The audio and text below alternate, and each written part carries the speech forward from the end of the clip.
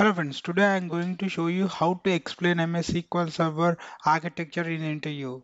So when we go for in the interview, the first question you will get is tell me about yourself, and the second question is go through the SQL Server architecture. If you see here, and I will show, I'm going to teach how we need to simplify and how we can easily remember the SQL Server architecture. So mainly SQL Server is a client server architecture and mainly divided into two parts. One is relation engine and storage engine. So first the request comes from the through SQL Server Network Interface in the form of TDS. TDS stands for Tabular Data Stream. Okay, the SQL Server network of the SQL Server unwrap the TDS packets and pass the SQL commands to the command parser. The command parser will check the syntax errors and pass the query to the optimizer. The optimizer will prepare the plans and pick the least cost plan and forward that plan to the query executor. Okay, the query executor execute the query by calling the access methods, either it is select query or update statement. If it is a select statement, query directly accesses the buffer pool for the cache if the data is not available in the buffer cache, and it will then it pick from the data file.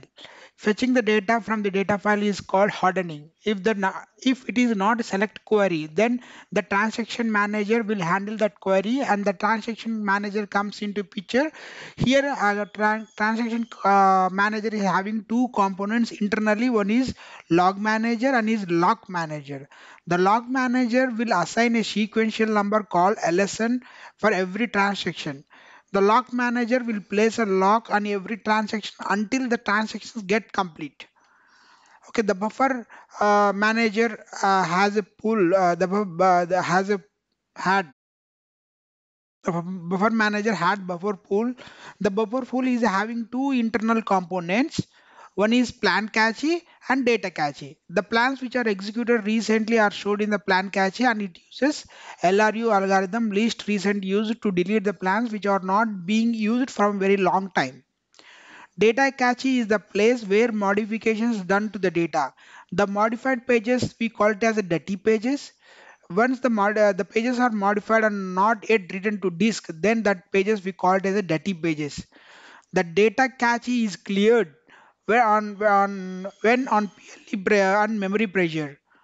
When the transaction gets completed, the checkpoint flush the dirty pages to the data file.